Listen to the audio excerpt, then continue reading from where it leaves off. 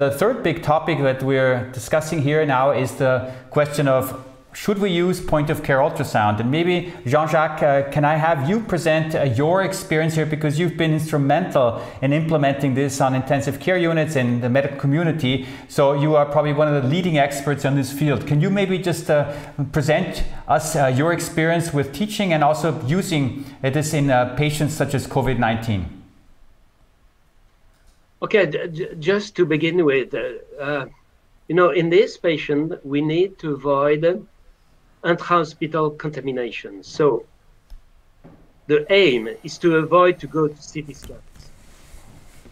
Maybe we should avoid bedside chest radiography, because each time the radiologist technician is entering the ICU with the big machine, then it's difficult to decontaminate, and there is a risk of contamination. So ultrasound offers the possibility of giving a very good view of the lung status according to time, without transporting the patient or some foreigners entering the ICU to make a special examination like a chest X-ray.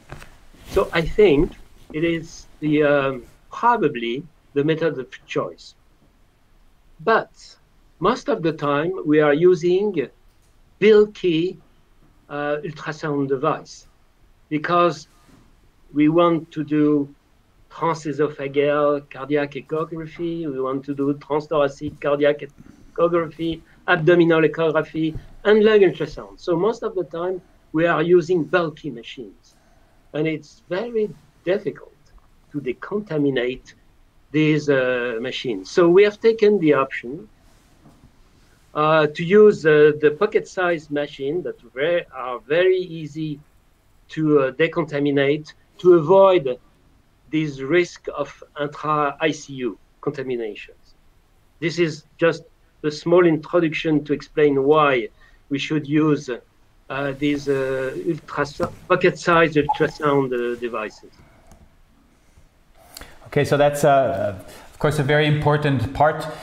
We need to take care that we do not infect or not carry viruses to other places of the hospital. And the point-of-care ultrasound is small. It's relatively easy to take with you, and it's probably easier to disinfect as well.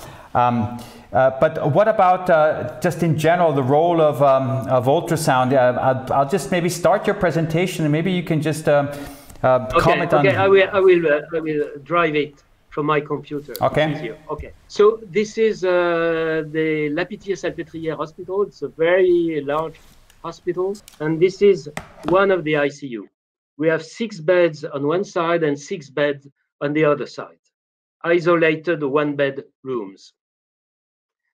Okay, so you are going to take the probe of your ultrasound machine and put it in on an intercostal space, because the intercostal space is the acoustic window to see the lung. Normally, if the aeration is normal, you do not see anything.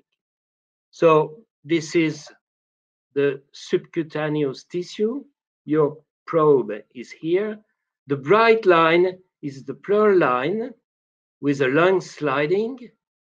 Both sheets of the pleural layer are moving on each other. And then you have an artifactual repetition of horizontal line called E-lines, okay? This is a normal aeration. So if somewhere on the chest wall you see that, it means that it is normal. It's a very important information. Sometimes in dependent part of the lung, you may have 1, 2 vertical lines.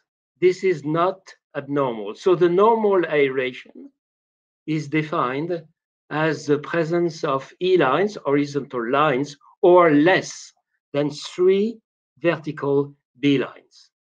Okay, now we move to interstitial syndrome.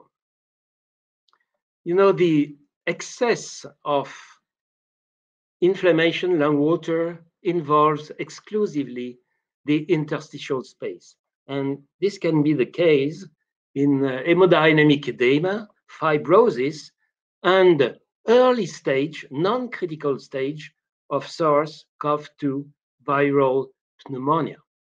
It has been described, some very early ultrasound examination demonstrate these ultrasound pattern characteristic of interstitial syndrome. So the abnormal interface between gas and tissue produce vertical artifact called B-lines. This is the characteristic of the vertical lines. They are arising from the pleural line, well-defined, reaching the edge of the screen, moving with pleural line, and you do not see anymore horizontal E-lines. This is an example of what you can see. This is an hemodynamic pulmonary edema, okay? The interlobular septa are thickened, and the interface between this excess in tissue in the interlobular septa and the gas create this regularly spaced vertical B-line. You cannot miss it. And this is never observed in SARS-CoV-2 pneumonia because it is not an hemodynamic syndrome. Okay, sometimes the multiple B-lines are irregularly spaced, and there is an impaired lung sliding, and this is seen in non-critical SARS-CoV-2 pneumonia. Sometimes the B-lines are issued from juxtapleural consolidation. This is characteristic of non-critical SARS-CoV-2 pneumonia. Now, I take an example.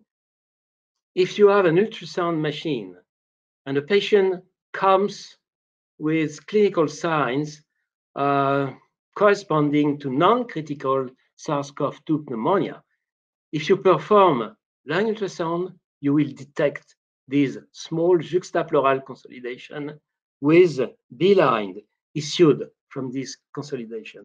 This is typical. You will see that in emergency wards, in infectious department.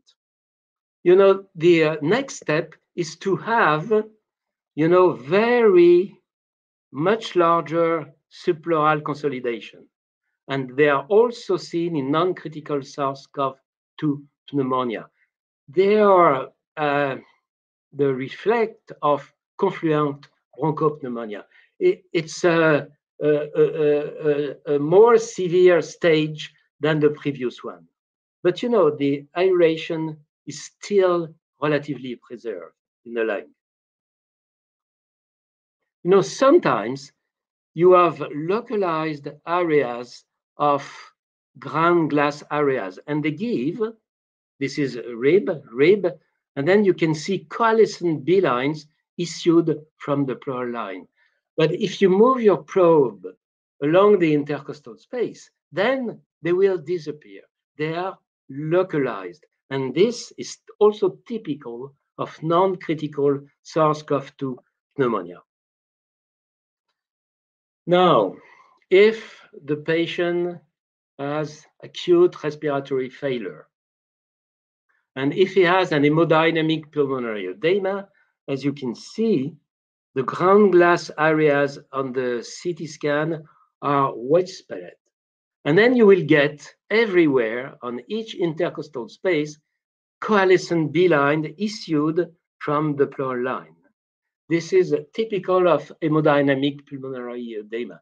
You do not see that in COVID patients. What you are seeing is something like in ARDS. This is an ARDS. It is not COVID pneumonia. Then you have ground glass areas, and the coalition B-line are issued from subpleural consolidation. In other words, you have a foci of bronchopneumonia, and you have pulmonary edema, hypermeability Billy type pulmonary edema. What is typical, absolutely typical of SARS-CoV-2 is this CT aspect. It's a ground glass area. It's not consolidations. That is widespread through the lung parenchyma. And then when you put the probe on the chest wall, you have this diffuse B2 line, coalescent B line, all over the chest wall. All the patients we had, more than 30, correspond to this pattern. In RDS, you have a predominance of consolidation. In a critical SARS-CoV-2 pneumonia, you have a predominance of B lines. It means that there is some gas persisting in the lung, but coexisting with pulmonary edema, which is protein rich. It's a high permeability type pulmonary edema. In fact, lung consolidations, like you can see here, are not very frequent in SARS-CoV-2 patients. When they are admitted to the ICU, we don't see consolidation, contrasting with the other cause of RDS. In the other cause of RDS, you have massive consolidations of lower lobes, like you can see on this ultrasound video with a pleural effusion.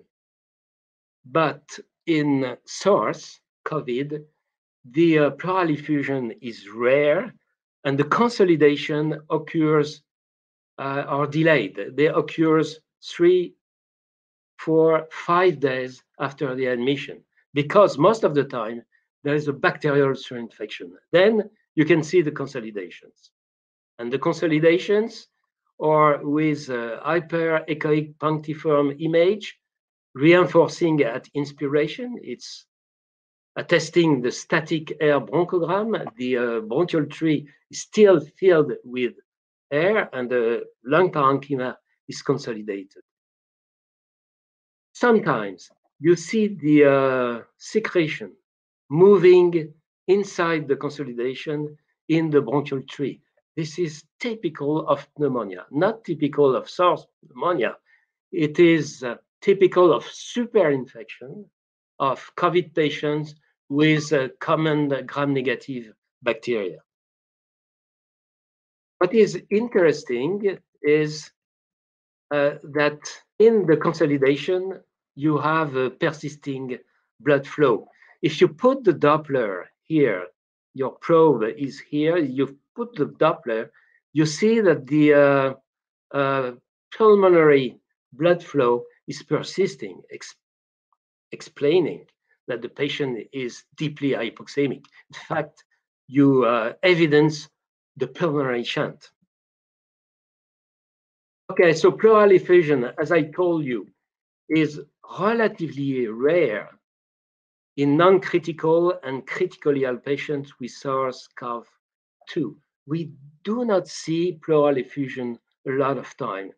To my knowledge, for the first 30 patients, no one had to be drained. There was virtually no pleural effusion. Pneumothorax, we don't know exactly because we didn't see yet any pneumothorax. You see that lung ultrasound is very accurate to detect lung ultrasound. In fact, there is a abolition of lung sliding.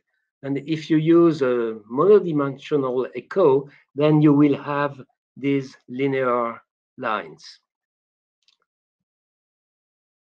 You know, partial pneumothorax can be easily detected by lung ultrasound. Look, if you have an anterior pneumothorax, then the junction between the lung parenchyma and the gas is moving, and you can see the lung point here moving. So you can very easily detect anterior pneumothorax using lung ultrasound. So I just want to show you the difference between a pocket-sized ultrasound device and a bulky ultrasound device.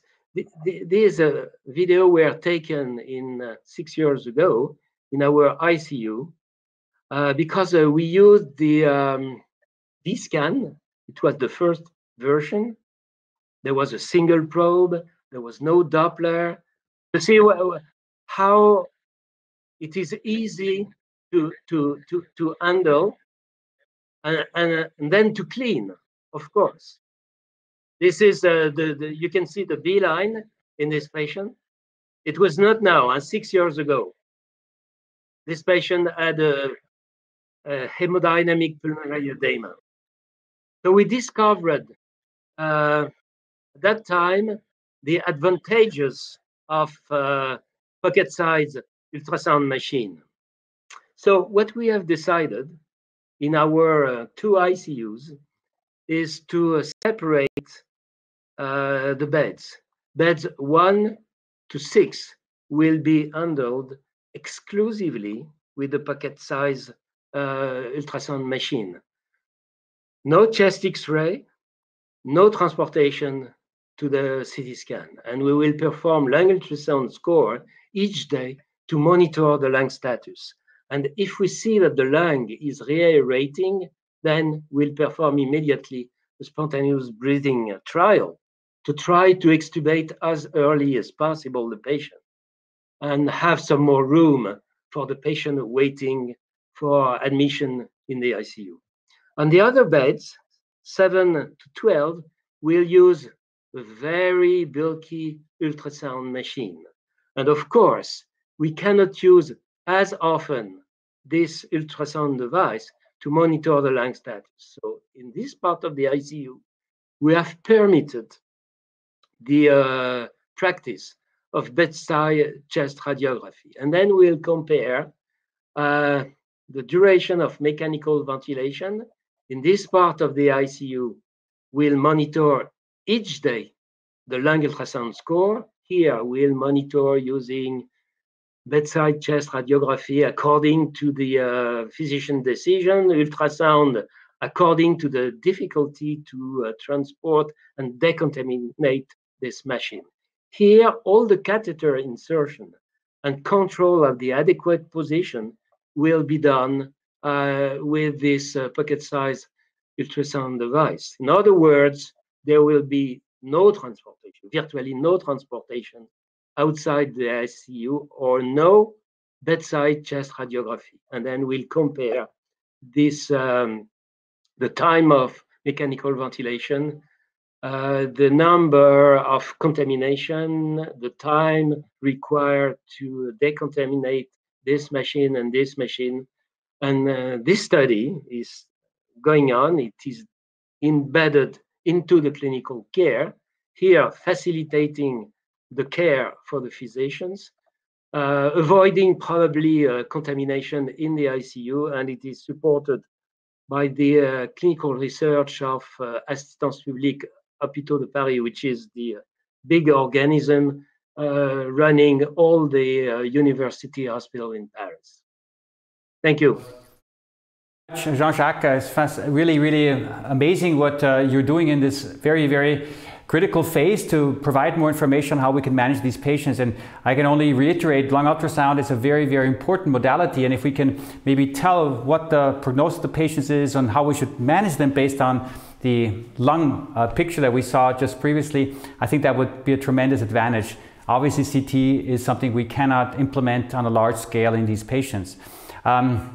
For all of you who are interested to learn ultrasound, it's something that is not so difficult to learn. Yes, you'll need some experience, but it's something that you can learn. And what we from Quantum Sonography did, we filmed a complete lecture, a course on, of course, point of care ultrasound. And there will also include the topic of lung ultrasound. So if you are, after the lecture, you can go to the webpage that will present to you at the end of the presentation, and you will be able to download or to look at your lecture. It's yours. You can view it as often as you want to and maybe kickstart your career in ultrasound, lung ultrasound, if you haven't done it so far. So I think it's a very important initiative that is supported also by General Electric. I must honestly say they've been helping us tremendously in, of course, moving education forward to you. I guess they understand that it's very important that at this stage we need to provide information, especially since many other channels are not possible at the moment based on the fact that all conferences and meetings are now banned. So this is a very important factor that I just want to mention again. But now let me just move on, and I do want to have maybe also Martin's presentations on ultrasound, because this is also something that is very important because as I mentioned previously, not all patients have COVID, but patients with COVID can also have other problems. So here are some case examples to demonstrate the role of point-of-care ultrasound. This is a case example where we have to look really closely what the problem is. We are now seeing Reinhard. Reinhard presents with dyspnea, and he had a myocardial infarction 2 months ago, and he tells me, I think there is water inside of me. And here you see 2 loops. On the left-hand side, you see the IVC, that's the echo-loose structure in the center of the image. It seems dilated, and with respiration, it's not collapsing entirely. Above the IVC, you see the liver. And on the right-hand side, you see the liver again and the liver veins. They also seem to be a bit dilated. And if you move to the next slide, we see a left-hand side, the liver again, and we see another echolucent structure, 2 echolucent areas. One is pleural effusion, that's on the left side, and on the right side, if you do look really closely, we also see ascites. And in the loop on the right side, we see the liver and the kidney again, and in this area where the arrow pointed now, we see again an echolucent area which also points towards ascites. And if we look around a little bit more and tilt and turn the transducer, we see more areas in the abdomen and in the lungs where there is free fluid present. And now the question is, what is the problem of the patient? And with point-of-care ultrasound, we of course also can scan the heart. And if we look at the next 2 loops, we see on the left-hand side a short axis view of the heart, and you see in the center of the image the left heart. It's shaped like a D, so a D-shaped left ventricle, and the right ventricle seems rather big. So that's a sign for elevated right heart pressure. And if we look at the right side in the image, it's pointing already towards the right ventricle and the right atrium, and the right ventricle and the right atrium, they're severely dilated. And what you also can see in the center here is an ICD. So this echo dense structure, exactly. So that's the ICD. And if we go to the next loop and we implement color Doppler, so those are all images from also a handheld device, the Vscan Extend. What we have seen in the previous presentation was the Vscan without color Doppler imaging. Here we can add color Doppler and we see a massive TR. So what is the problem of this patient overall? This patient had a myocardial infarction and he had an LAD and a right coronary artery problem. Go to the next slide, thank you. And he has a pleural effusion and a severe TR, probably ICD related, and he has ascites and a reduced right ventricular function. So this patient had dyspnea, but of course this was not a COVID patient, at least not at this time. Let's have a look at another patient. Her name is Greta, and Greta presents 9 a.m. on Sunday, and she's 85 years old, and she complains of dyspnea. And therefore, quite some time, she doesn't remember when the dyspnea actually started.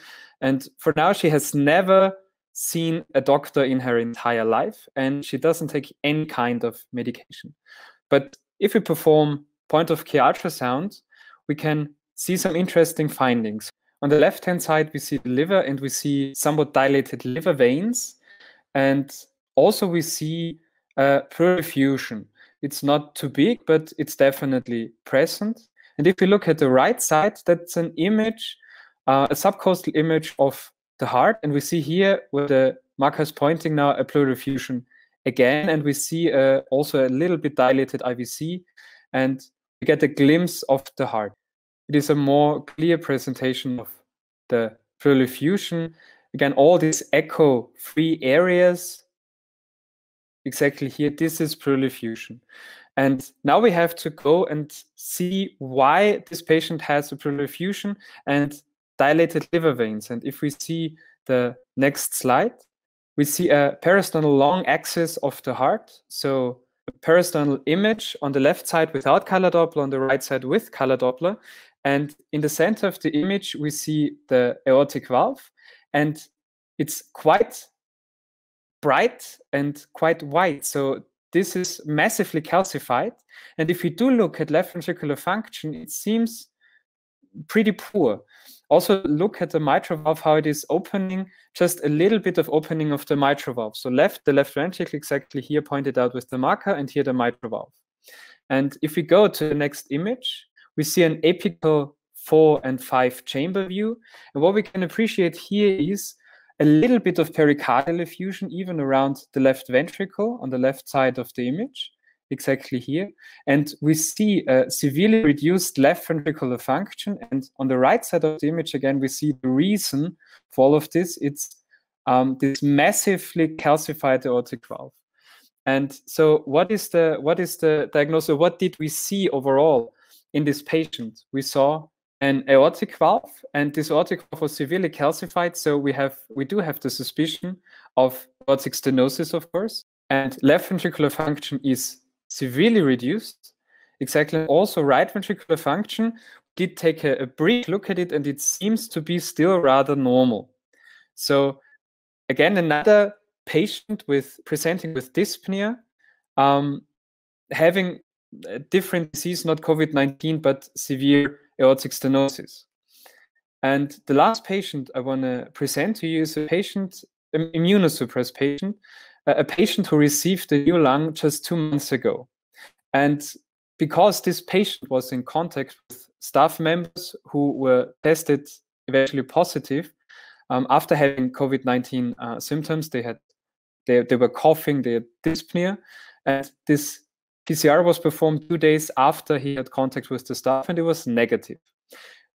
We received the patient at the rehabilitation center, and of course we were concerned and questioning ourselves, what can we do and how to deal with this patient? This was a patient with lung transplant or receiving a lung transplant, and we are having some patients who are immunosuppressed because they received a lung transplant. So of course we isolated the patient, and we made sure that the patient is not exposed to us as well. So we always tried to keep as much distance as possible, and we were wearing, of course, masks. And then a few days later, the patient started coughing. So again, what did we do? We decided, because of the high risk of the patient, to test the patient again. But that was not all what the patient was experiencing. Also, before the patient came to us, the patient had a perforation of the small intestines. And now, when we took the test, he was mentioning that he feels abdominal pain. And when you touch the abdomen was actually hard. So we performed point-of-care ultrasound. And in the next image, we see right upper quadrant view, we see the kidney, the right kidney in the center of the image. We see a bit of the liver. And in the Morrison's pouch, so in between the right kidney and the liver, we do not see free fluid at first glance. And when we moved the probe to the point of pain of the patient, where the patient felt that it really hurts, we see in the center of the image, this is a dilated intestines, and we see this pendulum peristalsis.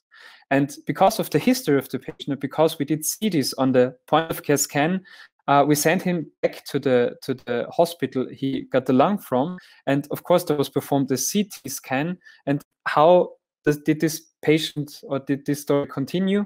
The CT scan was positive for a perforation of small intestines, and he was operated immediately. Well knowing that this patient had contact with COVID-19.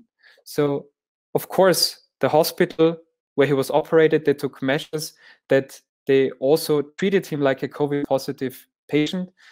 After all, he was COVID-19 negative at the second test as well. A wonderful example, again, how we can use ultrasound so ubiquitously in different settings and makes so many important diagnoses. So thanks a lot, Martin. Again, for all of you who are interested to learn point-of-care ultrasound, we have free lectures for you, a mini course, which are going to be 25 minutes each. After the presentation, all you need to do is go to the webpage that I will display at the end, and then you can actually download or actually look at the presentation. Good.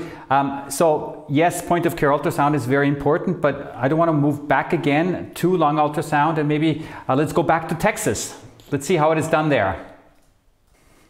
So the reason I had this slide up is there are some very good studies done, some out of Italy, some out of China, demonstrating CT scan and chest X-ray findings on patients. And I think Dr. Ruby and Martin both mentioned ground glass opacities with or without consolidation is your alert sign where you get concerned about COVID-19. Some of these CTs have bilateral. There's some that they've seen unilateral ground glass opacities with. And then the X-ray findings have very subtle areas of opacities that you can see on their chest X-rays. There are other findings that we can use as well, including lab findings. So leukopenia and lymphopenia are hot ones. Other than that, elevation of liver enzymes and the D-dimer. Those are things that kind of help you make a presumptive diagnosis and then confirm it with testing. But lung ultrasound, we've been talking about it for quite a while now. There's some specific findings that are related to COVID-19. Some of them Dr. Ruby has shared already, and I'll continue on that. So in the ICU, you will have patients that are mostly supine, and you have to define out lung zones. So this is from Dr. Lichtenstein, where he's defined out 3 zones, and then an upper and a lower. So kind of 6 zones on one side, so 12 zones in total to the lung, where you would ultrasound a patient. One important zone to remember is the PLAP, the posterior lateral alveolar space, or pleural space, that's at zone 3 in the lower. So that's one of the spaces that we absolutely have to ultrasound in addition to everything else.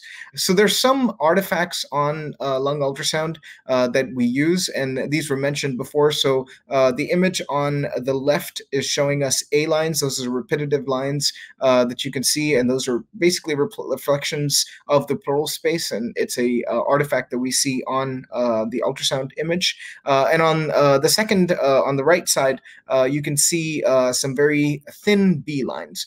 One of the other things that we're also paying a lot more attention to, specifically related to the flu pandemic, but also related to COVID-19, is looking at the pleural line. So on the right side, you can see a very irregular pleural line. It's not very thickened, but every time it moves, it's not one straight line. It's got some irregularities to it, and it's different from the image on the left, where you've got a thin, very regular pleural line. When you have patients that are sitting up, for example, in the emergency room or in the ward, I would recommend that you perform lung ultrasound in the posterior chest as well, and in kind of a lawnmower fashion, where you pick one rib space and then you scan that entire rib space all the way laterally, and then you go up or down depending on where you start. The things that we're looking for are the pleural line, the characteristic of the B lines, and then the quantity of the B lines we're seeing. And so on this slide, it's a good demonstration of pleural irregularities. So the one mentioned as few B lines and the one is mentioned as many B lines. Both of those have irregularities of the pleural line that you can see very well. The image in the middle, you can see a thickened pleura. So both of these have been reported, both pleural irregularities and pleural thickening. Both have been reported in COVID-19 patients on lung ultrasound. The thing I want to mention out of this slide is when you look at the slide that shows many B lines, you're seeing confluent B lines in this. Confluent B lines which are associated with pleural thickening or pleural irregularities and their distribution, that can tell you a lot about whether this patient is likely to have COVID-19 or not. So the clinical correlation is very important for figuring out what we're seeing on lung ultrasound, and its distribution is also carries a lot of information for us. So first of all, obviously, when we clinically correlate, it'll start off with symptoms. The right patient, someone who's having fever, someone with shortness of breath, or a cough, who's may or may not have had contact with a patient with COVID-19. And I kind of came up with this chart when I teach ultrasound to my residents or my fellows. I use this chart as well, that you've got to focus on the distribution of lung ultrasound B-line findings. So if you have bilateral B-lines, and if they're diffuse, you start thinking about processes like pulmonary edema and ARDS. If you have bilateral B-lines, but they're only in certain spots on the lungs, not throughout the lung, you would start thinking about multifocal infections. Interstitial lung disease can also give you B-lines and a patchy distribution that's bilateral, so that's something else to think about. And on the rare occasion, a viral infection such as COVID-19 or the flu can also give you those findings. In the unilateral findings, when they're diffuse, you either start thinking about asymmetric pulmonary edema that's usually non-cardiogenic, or a large lobar infection or a large infection on one side of the lung.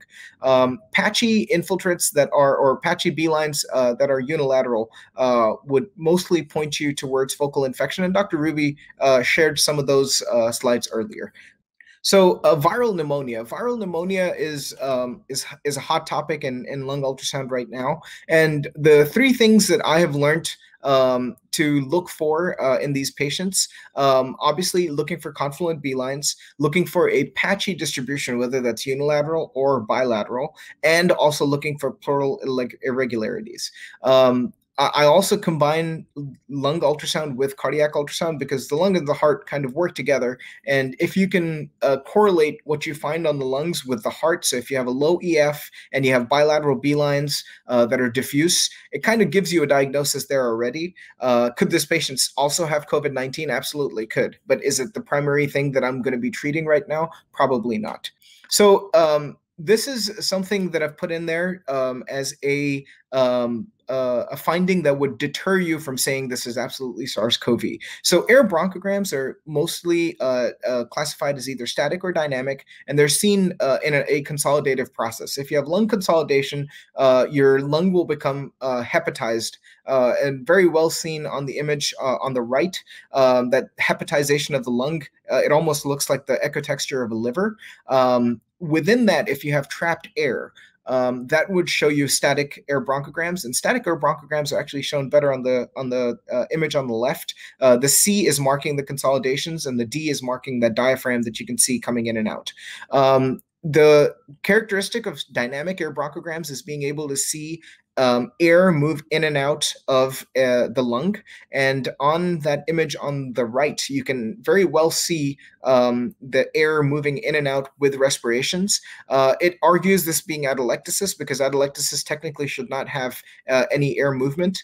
There are other studies that have been performed using M mode on a consolidated lung or using Doppler to see the movement of air if it's not well visualized on the ultrasound. So those are two additional things that we can sort of incorporate to strengthen our suspicion of this being a lobar pneumonia or not pneumonia. This is not something you should see with SARS-CoV. This is something that is lobar pneumonia or atelectasis. Effusions also, there's a small effusion that you can see on the image on the right, which is labeled as an E in white. Effusions are also uncommon, almost very, very rare in viral infections. There are 2 case reports that I've read with very small effusions in patients who were COVID positive, and I'm suspecting those are probably parapneumonic effusions from a superinfection with bacterial pneumonia. The other finding that you will see with pneumonia or bacterial pneumonia on ultrasound is a shred or a fractal sign. And this is where a consolidated lung is having an interface with a normal lung. And so that same interface of air, of fluid and air, you're seeing deeper down in the lung. So both of these are actually obtained by a portable device, a vScan Extend. And you can see those shred signs on both of those. Both have very small pleural effusions. I think the one on the left would have a slightly larger pleural effusion than the right-hand side. Again, another thing that if you see a large pleural effusion, so a normal lung will look like the image image on the left, where you can see the diaphragm and you can see the lung coming in and out of the diaphragm, almost like a curtain. The O is the organ that's below the diaphragm that can either be the liver or the spleen, and the D is labeled as the diaphragm. On the image on the right, you can see a large pleural effusion. You can see the tip of the lung that has resorptive atelectasis on it, and then you can see the diaphragm and the organ on the other side. If you're seeing a large pleural effusion in someone who has a fever and a cough, this is not primarily from COVID infection. This is probably from something else. I would recommend doing a heart ultrasound to make sure that they don't have congestive heart failure or don't have a history of malignancy that's giving them a large effusion on this side. And then on the next slide, you'll see complicated effusions, so effusions that have septations and debris within them. These are absolutely not related to COVID-19 infection. In fact, the image on the left was from a patient that had a empyema from a bacterial process and required a tube thoracostomy with drainage. Image on the right, labeled as S, you can see septations within the effusion. And again, something that carries you away from a primary diagnosis of a COVID-19 infection. There's some small effusions, again, being reported with a COVID infection, but nothing as large as these ones or as complicated as these ones that could be there. If they're present with COVID-19, these are probably related to a superinfection with a bacterial pneumonia or a bacterial empyema that's giving you these findings on lung ultrasound. And then the last slide that I wanted to talk about was a blue protocol. So Dr. Lichtenstein, big name in lung ultrasound in the US, sort of coined this together and kind of helped you differentiate what kind of profile your patient has and lead you to a diagnosis. The A profile is where you have normal lungs, you don't have any B lines, there's no interstitial filling process, and in the right patient, that could be an indication for pulmonary embolism. They recommend doing DVT scans using ultrasound to get more additional information that would help you make that diagnosis. A B profile is mostly B lines when they're bilateral, as we talked about early. That could be a sign of pulmonary edema. Unilateral, and you could think of a pneumonia.